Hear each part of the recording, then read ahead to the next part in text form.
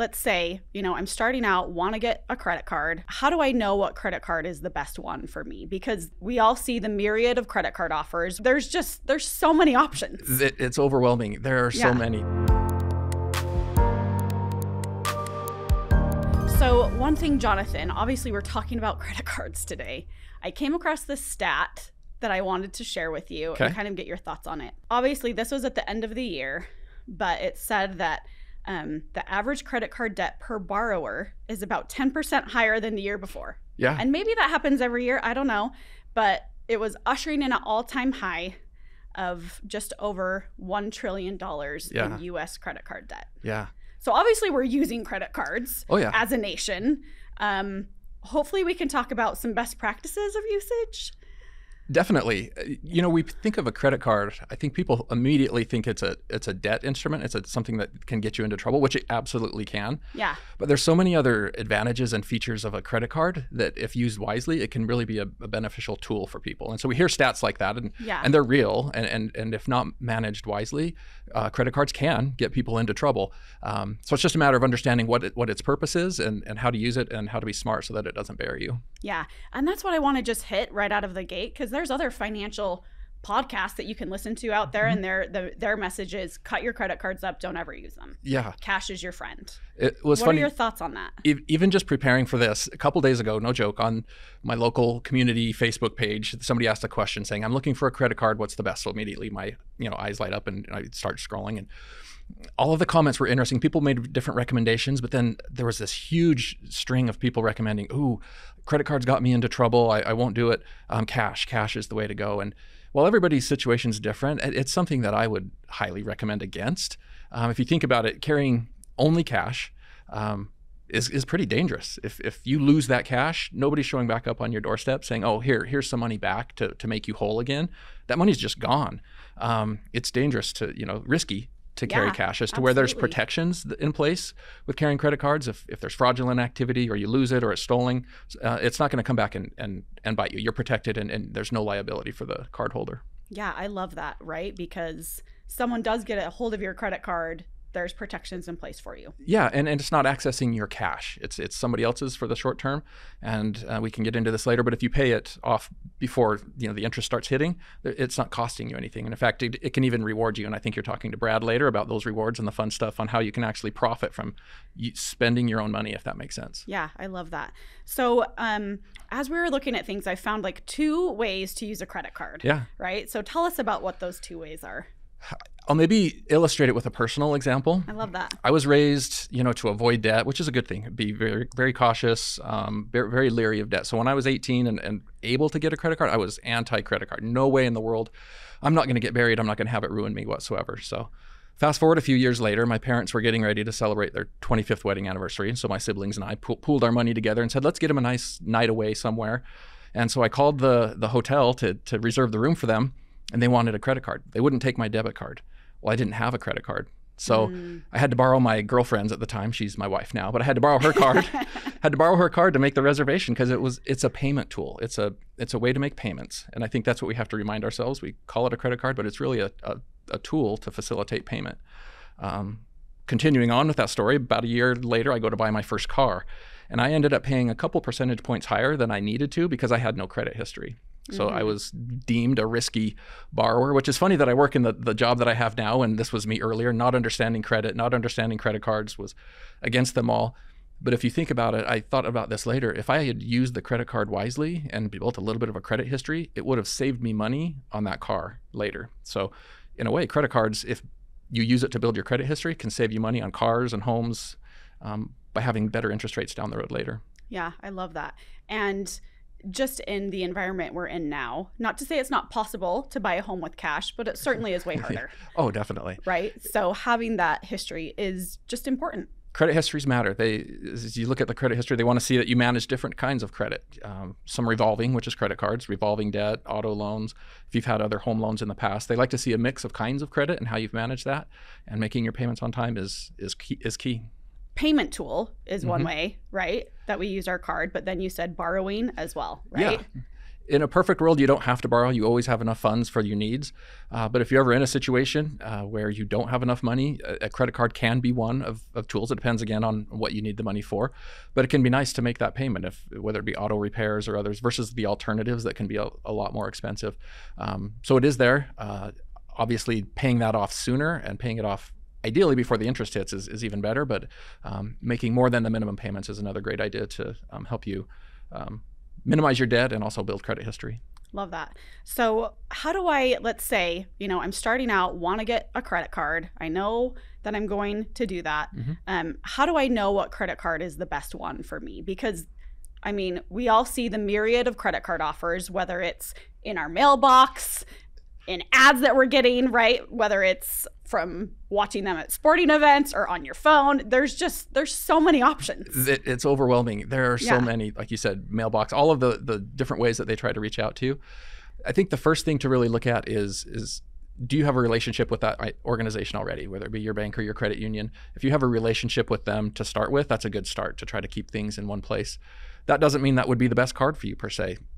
So you might want to look at, again, another major thing to look at is does it have an annual fee?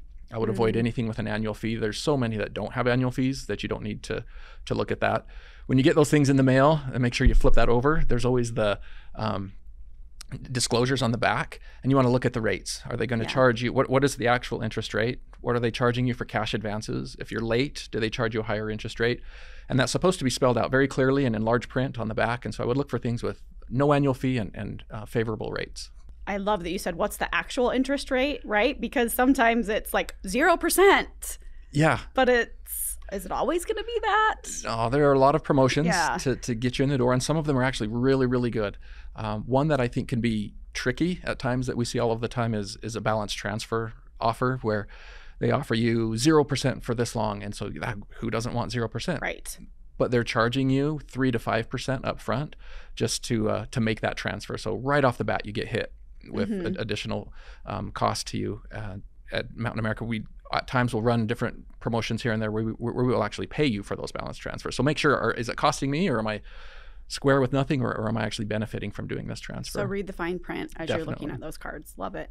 So let's say I maybe already have a wallet full of cards, right? I've got one with my credit union, maybe that, awesome bank offer that came in the mail.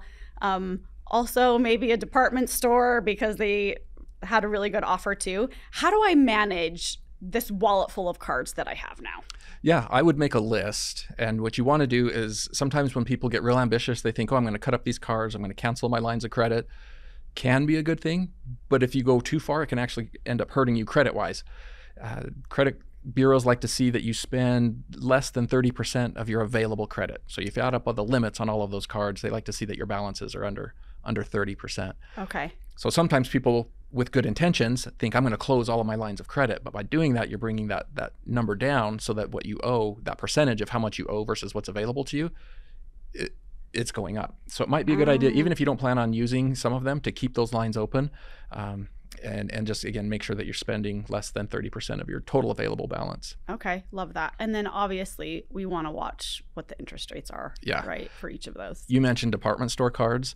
Those can be really scary and tricky as well. They typically have much higher interest rates. National credit card averages are 23, 24%. Department stores are 28 to 30.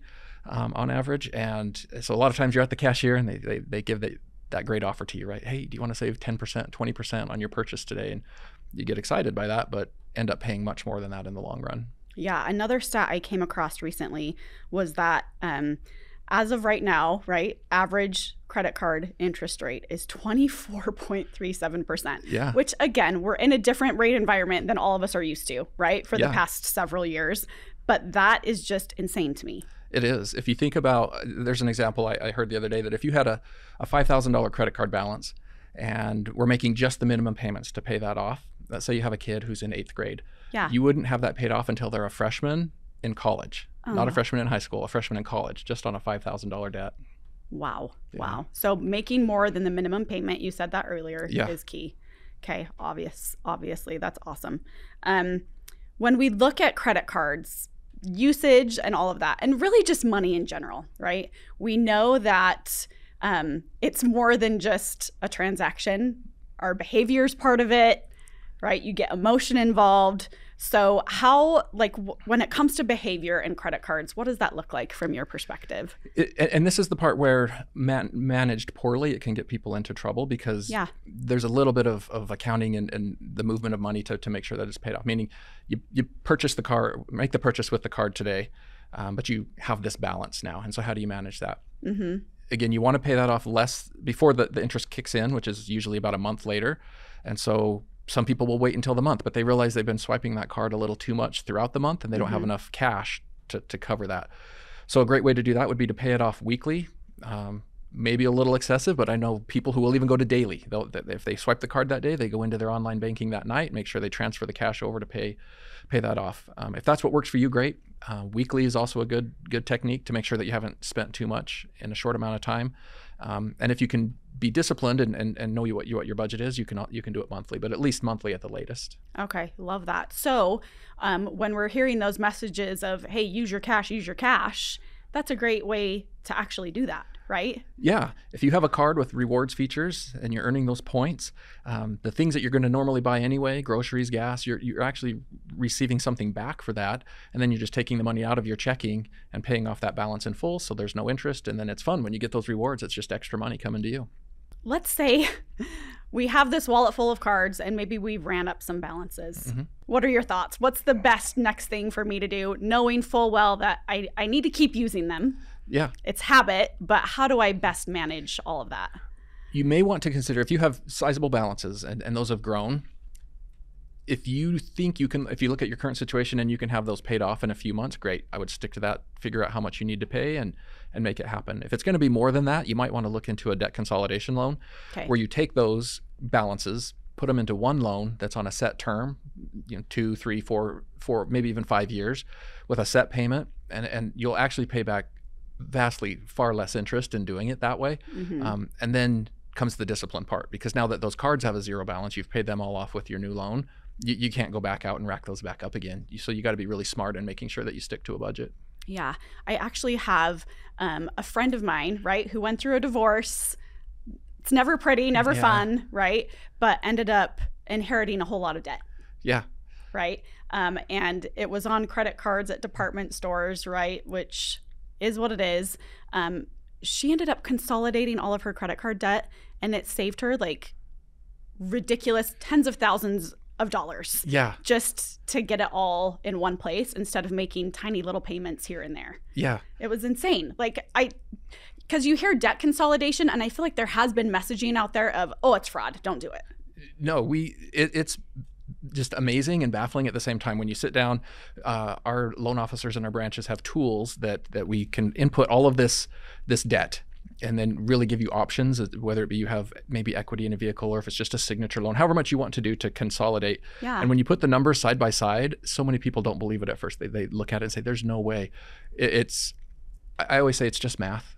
Like it makes the decisions very clear. And if you're in a better situation than what could potentially occur with a debt consolidation, the math's going to explain that. It's going to show you, just keep what you have. But if the math shows that the consolidation is more beneficial for you, it's going to be really clear that way too. Anyway, doing the side-by-side comparison, like in your friend's case when she did the consolidation loan, was probably very clear, like, well, this is a no-brainer. Why wouldn't I want to save tens of thousands of dollars? Yeah, exactly. And so I think just having people understand it's just a question away. Yeah. Right? Yeah. So meet with a financial loan officer, an advisor. Obviously, we're partial to Mountain America. Come in and visit us. But honestly, right, if you're hearing this and you're not next to a Mountain America branch, but you want to call into the service center or go to your favorite financial institution and just ask the question. You've already bought the stuff, right? Like you've made the purchases. Those things have already happened.